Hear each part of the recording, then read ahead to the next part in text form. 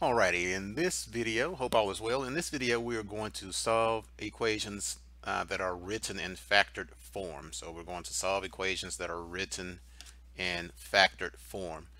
So when we have equations that are written in factored form, let's say, just hypothetically, we have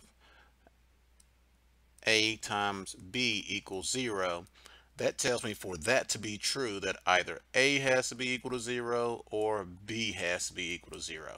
So we're going to use that idea to solve these equations. So we have the factors 4v, v minus 1, and v plus 3. So I'm going to say 4v equals 0. And I'm just going to set each factor equal to 0. And I could really split up the 4 and the v as well, but I'm not here. So I'll set each one of the factors equal to 0. And then once you set each one of the factors equal to 0, you solve each one of those equations. So to solve this equation, we need to divide by 4. To solve v minus 1 equals 0, we need to add 1 to each side.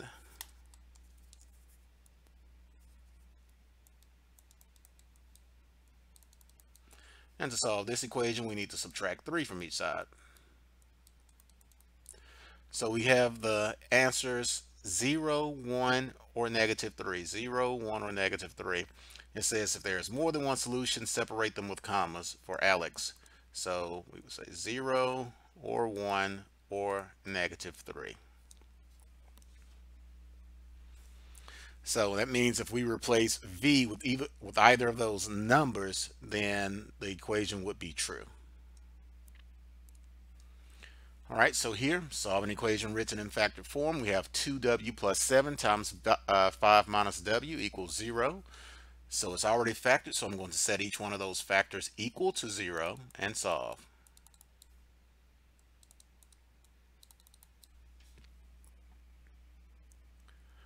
Okay, so subtract 7 from each side.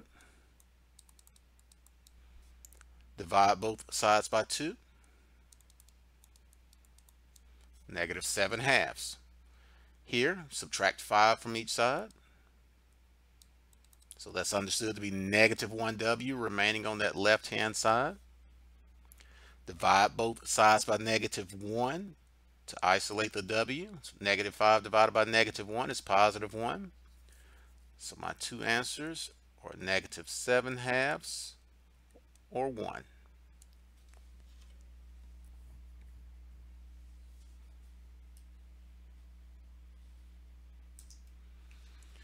All right, so let's look at another one here. Here we have negative 3 times v plus 4 times negative v minus 3 equals 0. So we have everything on one side set equal to 0, and everything on that left-hand side, is completely factored. So from here, I just set each factor equal to 0.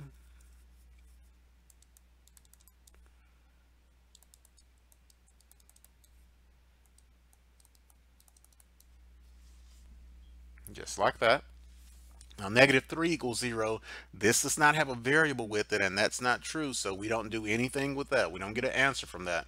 And the way you will know the amount of answers you will have will be to look at see how many variables you have in the expression. Sometimes the answers will be the same, but that's the general rule. If you look and see you have 2 v's in this expression, you should have 2 answers.